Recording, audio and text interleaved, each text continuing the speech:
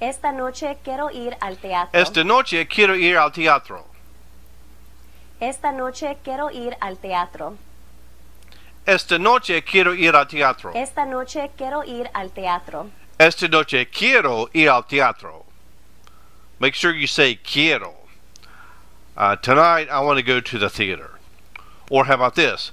Esta noche quiero ir al juegos de fútbol. I want to go tonight I want to go to the football game. Or esta noche quiero ir al restaurante. Tonight I want to go to the restaurant. And finally, esta noche quiero ir al salón de baile. Tonight I want to go to the discotheque. So just make sure you say quiero. Quiero is first person. And most of what you are going to say, wherever you go, whatever you do, is going to be first person. Especially if you're just trying to get by in Spanish.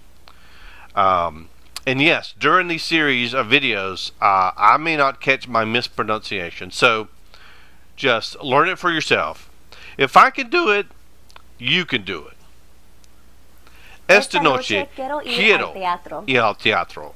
Esta noche quiero ir al teatro.